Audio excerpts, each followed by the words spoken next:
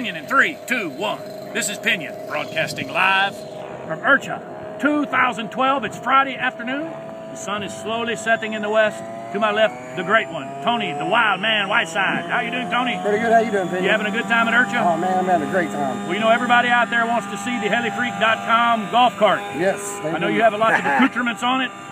We want to see an overall view of it, the details. Do you mind showing us what this baby's all about? Sure, you got it? Yes, okay, here it is. Matt's going to do a pan there and kind of show you the whole golf cart. Okay. Yes. We started out with the graphics and stuff like that with Dallas out of Louisville at Digital Graphics. Yes. And after that, I just started cleaning up underneath the body and painting it and stuff like that. And then actually had a little accident last year in it. Then I started going with the seats, and then once I started talking to Will James about my generator coming in and out of back on the tracks and stuff like that. He was really liking what he was wanting to do and stuff like that. Let's take a look at the golf cart, baby. Show all the details to us. Yes, okay, we're going in the back. We started out doing a generator. I said, hey, I want a generator on tracks. I met a really good friend of mine named Binky, one of my redneck buddies. And he got the tracks going for me, and I started tricking it out with some diamond plate. And then I took it a little further, and I was like, hey, you know what? We can't have all that exhaust stuff up in That's there. on rollers. So in here, I put exhaust diversion system that comes out right here. Yes. Looks really nice, Tony. Thank you. And has a lot of lights and stuff like that in it. Like 320 foot of wire by Will Holland that he put in. If you look underneath here, we have two PowerLab 8s. Yes. And it's got lights and all that stuff in here. We have an edge blade tail fan.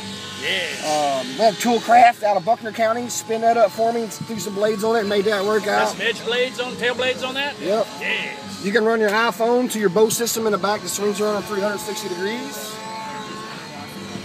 Progressive RC was a really nice to sponsor me well with all my chargers and my toolboxes and stuff for the floorboard and stuff like that, and all my LED lighting. So you got your power labs from Progressive? I did. Yes. Progressive took care of all the LED lighting, all my charger needs, anything I wanted, man, the guy was top notch. And I see you got a good way to hold the Rush 750 up here in the front. Yep, I made it pretty simple. I just took some helicopter clips right here that I found in HeliPros, and then I took some Velcro and just strapped them on. I took a broom handle clip and painted it black, and it worked perfect right there. I mean, it's really strong. Yes. That about wraps it up. Got a cooler on the back. Got a couple Airtronic radios. Yeah, look back there, Matt. He's got a couple of radios hanging up on the top. Yeah.